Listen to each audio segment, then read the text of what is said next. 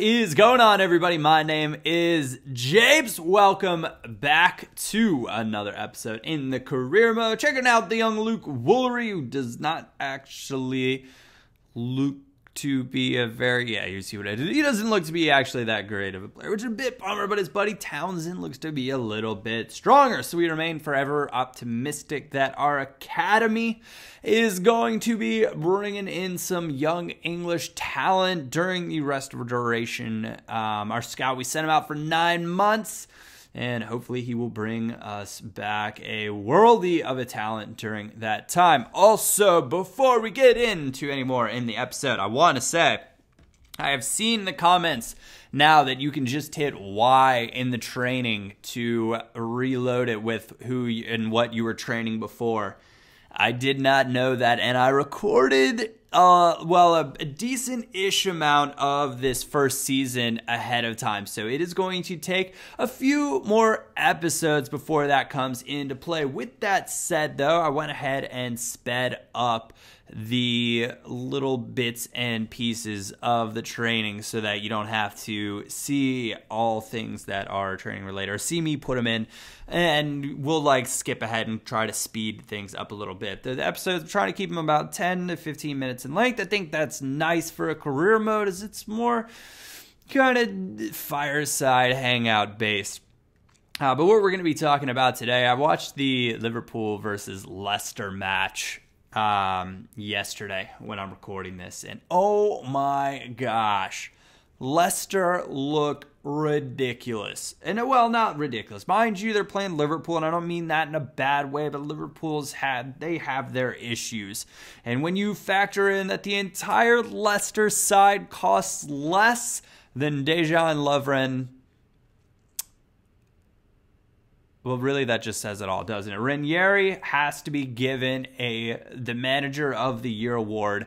Even at this point in the season, I'd say I would be utterly baffled and completely shocked if he did not win that award. He has done a fantastic job with LCFC I believe they're the Foxes, and it absolutely has to be applauded. You can see in the table we're not doing as good of a job. We're top 4 right now, but top 4 in the League 2 doesn't really get you very far, but we're only a point away from being in second place, so that is pretty good. We are in the month of December, and that means that we're closing in on the January window. Now remember, we are a development-oriented club, bringing players up, not really buying and bringing them in, and not until we have all of our scouts sorted out. Once I get all the scouts sorted out, then that's something that I'll consider bringing talent in.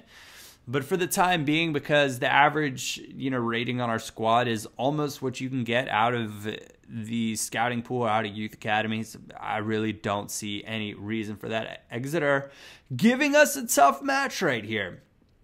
Some of you guys too said you'd prefer see me just kind of skip ahead and fly through this and not do the whole Sims. I kind of like watching the Sims. For me personally, it gives me a little bit more involvement as I'm not playing the matches at this point in time, and it's kind of fun to watch and see how the match exactly progresses. You get a better feel for which players are performing, as well as a lot of times I forget to check the top goal scorers and the top assists and all that sort of stuff. So I like it, and it is enjoyable for me. On the still sort of transfer topic, well, no, actually, before we go into the transfer topic, one more Leicester thing. So Jamie Vardy, I've got a new video that's going to be, it's not like a tribute, it's like a Jamie Vardy kind of special that'll be coming out soon-ish.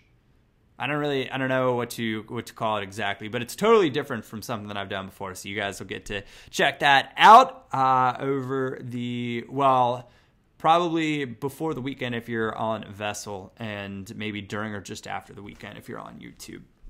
So it depends on where you're watching it, but I'm super excited for it. I think it's a lot of fun, and I hope that you guys do enjoy it as well, because I'd love to do more of them. I really enjoyed kind of shooting it. So on we go. We're trying to keep these players. Really, we're just giving them contracts at this point. Or in my mind, I'm giving them contracts so that I can sell them on at a later date. That's really what I'm trying to do, and kind of cash in on them that way, because I don't want them to go away on a free. I need the depth right now. I need them to at least be at the club if the academy kind of scouting angle doesn't pan out. So that's what we're doing, offering them the contracts, hoping to keep them happy, giving them what they're demanding, because hopefully they're not going to be demanding wages from our club that much longer. Sometimes Ben Davis decides he's going to retire. This is not one of those years. So finishing up the January window, Jackson Martinez has moved to China for 43 million euros? It was 42 million euros, I believe, which is absolutely ridiculous. But this brings me to kind of the main thing, the main point here. China went out, they brought in, let's see, Ramirez, Martinez, Guarin, and I think there were maybe a couple others, but they really are making a splash. I believe China spent the second most behind the BPL in transfers in January, which is a lot. And the Chinese second division spent more than the entire Bundesliga did on January transfers, which is crazy. And it begs the question, are we going to see a bit of a shift in world football? Because if money talks. And if they're going to be offering this much to players, and Yaya Toure on the topic, he's already said that he wants out of City with Pep coming in. But there's rumors that he is going to be getting, I want to say it's like 500,000 pounds a week or something completely and utterly outrageous. But it's like double what he's getting for his Manchester City wages, which in Manchester City already, as we know, it does pay well. We've got a new set of players in with some scouting reports on them. Every time I see that Tills in, I get a little bit bummed. He's just hanging out at the bottom, being a reminder that sometimes you need to buy the players on. Again, saw Daniel Heath, his potential might not be there, but he's 55 to 65 rated already. He could easily come in as a backup. Not going to sign him at this point. Just continue scouting him a bit further as we go into our next match against Newport. And as you can see, our finances are looking a little bit grim right there. We got 92,000 and about 1,000 worth of wages to work with, which is really not that much. So my gut tells me I'm going to need to sell somebody on in January.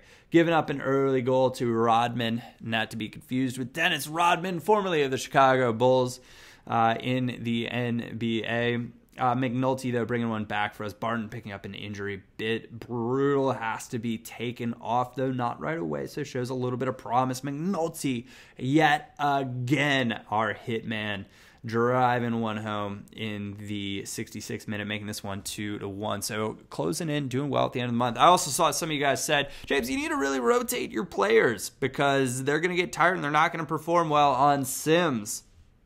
You are probably correct. That would be good advice. But, and I probably wouldn't be picking up 4-month-long injuries like this one that Barton did. But really, I don't have tons of players that I can rotate if I want to. I don't know. It's kind of I do not have a deep squad right now at all. And frankly, I'm a little bit lazy about changing the players before the match because the way the system saves is just kind of annoying. Though you can't have those two squads, so part of me thinks I should do like a fitness squad once I get the squad deep enough, and my regular starting 11. I don't know. It's a wonder though. Deslandis, my Scout Future Stars CDM, has already like 75 stamina or something, which is pretty darn good if I do say so myself. But that is how we are going to be progressing. We're going to be adding some players to the transfer list as we make our way into the window. Toilet, not going to be appearing for the club that often, so we're going to try to sell him. And Doyle is absolute. There is not much gas left in the tank. Those are some tired legs that he is playing on, and we are going to try to cash in just a little bit on him at this point in time. Deslandes, Townsend, the only two players that we're really training, and Townsend making his way up to about 60 rated, so he's going to be in the first team picture soon. We'll be able to promote him when and if we sell one of those players on, and that'll help us. It won't be building any depth, but it'll be getting yet another youngster into the first team picture. Coming up against Plymouth on December 28, 2015, 7:45 p.m. in the evening. And Evans snags our first goal for us in the 9th minute, making it 1-0. And this was one of those I was like, fingers crossed, come on, get me to January with a W. Plymouth, I believe, is in a good position in the table. I managed to get another one there on a PK. Happy as you can be.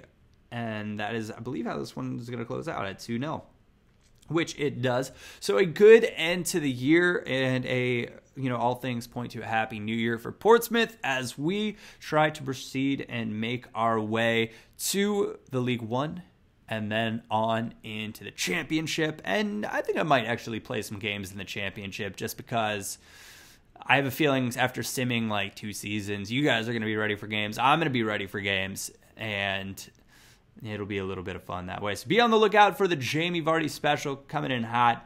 Other than that, if you want to maybe see a bit of a preview of what that is, you can check out my Snapchat at TheRealAirJapes. Other than that, my name is Japes, and I will catch you all next time.